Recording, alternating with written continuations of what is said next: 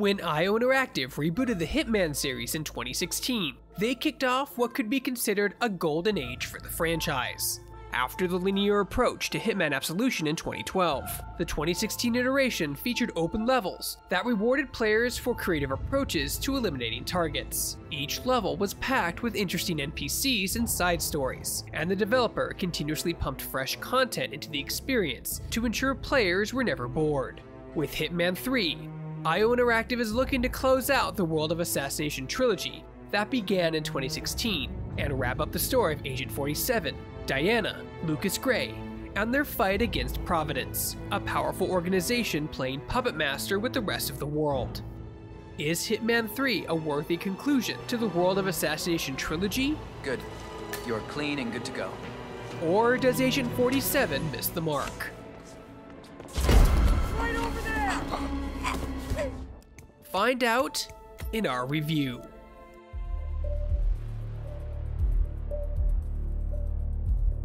Hitman 3 kicks off with Agent 47 visiting Dubai and the world's tallest building to eliminate 2 targets associated with Providence. Right away, the game starts to showcase the new features, gently guiding the player to make use of the camera, as well as having Agent 47 interact with a keypad. Both features are new to the World of Assassination trilogy, as are permanent shortcuts. These are instances where Agent 47 can open a door or drop a ladder that he can access in future runs to get where he needs to go faster, or create more unique assassination opportunities. In the case of Dubai, I was able to drop 2 ladders that allowed me to get a 4-minute silent assassin suit-only run when replaying the level.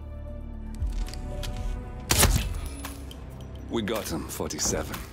Soon there will be no more Providence. The high of studying my target's routines and working out the timing paid off after I made use of the new ICA remote micro taser, dropping it into a pool of water and setting it off when my target walked through. I was able to do the same thing with permanent shortcuts in Hitman's 3-second location, Dartmoor. Dartmoor is a top 3 destination for me across the entire trilogy, and comes complete with its own murder mystery that had me so captivated I pushed killing my target to the back burner. I trust you've had a good look around. Are you ready to see the crime scene now? I could have easily killed her a dozen times and didn't bother. I had more important matters at hand.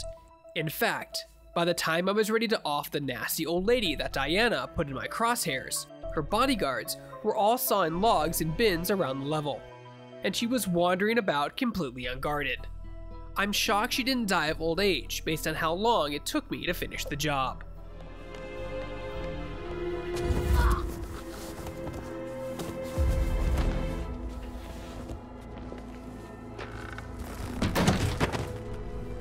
The Hitman 3 base game comes with 6 main missions, with cinematics sprinkled between them to tell the story IO Interactive has cooked up. This is no different from the previous 2 games, but players can expect to be a bit restricted on their first runs, as loadouts are frequently disabled to allow the story to properly unfold. I'll get straight to the point. I have well, let's call it a dispute, which the Royal Highness tells me you're very capable of taking care of.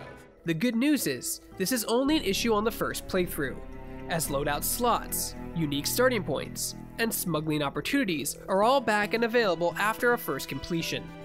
This area is a restricted area and I can't let you in. The progress system is largely unchanged, but it has been tweaked a little. Completing challenges within a level will award points towards a destination mastery. Each mastery level achieved will provide some type of unlock, be it a smuggle point, unique starting location, or weapons and gadgets. Missing from Hitman 3 is a one-sheet that shows players everything they haven't unlocked and how to obtain it. But the classic challenges are more streamlined than previous games and should make unlocking some cool gear a little more straightforward. The post-mission screen will also give players a playstyle rating, which is a unique title the game assigns based on the actions taken in the previous mission.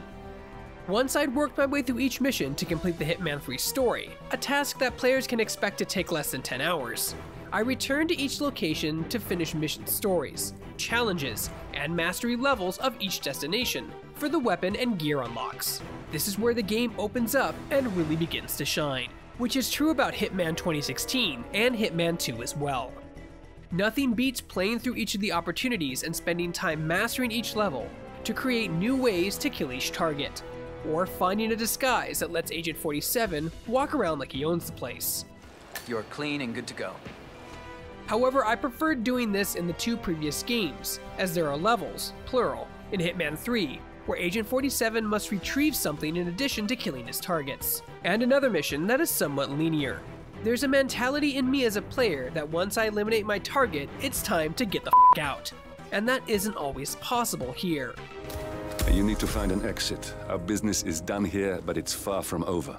It's not unlike Sapienza from Hitman 2016, in that some of the creativity of killing targets is lost when you must detour to a different part of the map to pick up a piece of paper. See, that wasn't so hard. Please proceed.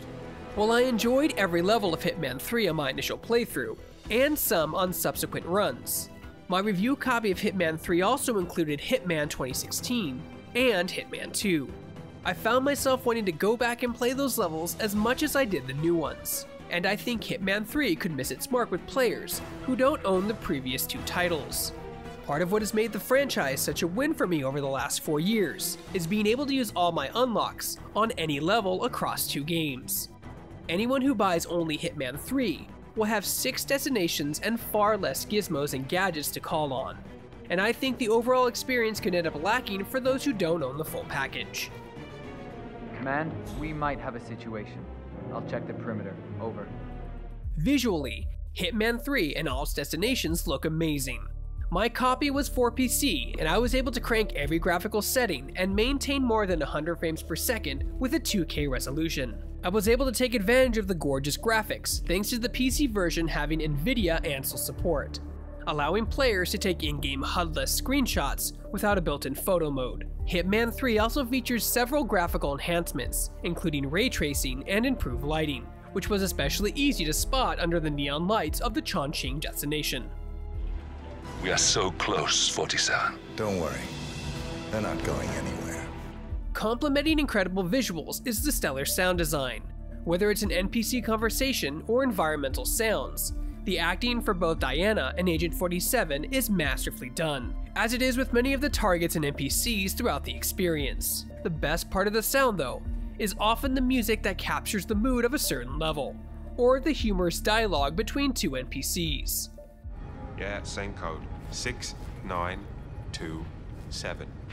Just don't tell your mother or I'll have to shoot her. Okay. Okay, but remember, you need to activate the alarm on both floors, otherwise nothing's gonna happen. Players will have hours of fun just listening in on random conversations throughout each of the levels, and there is always a feeling that each location is alive, with everything that can be heard at any given time. Stand in the middle of a crowd in Dubai and just listen to how cool it all sounds.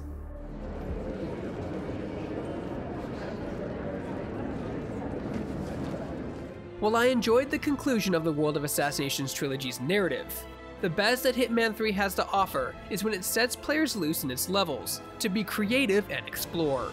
Nothing beats the process of plotting out a potential route, working out various pieces by saving and loading repeatedly, then finally putting it all together in a perfect run. That's still there in Hitman 3 as it was previously, but each time a mission asked me to retrieve something, it felt like a chore after my first run. Still, it offers players a huge amount of content if they don't expect to experience it all on a single run. It's a game that's meant to be played repeatedly, and it benefits from the addition of the camera and the permanent shortcuts.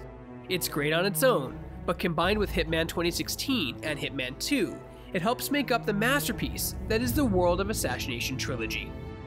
For more video reviews and everything else gaming related, you're already in the right place here on Shacknews.com.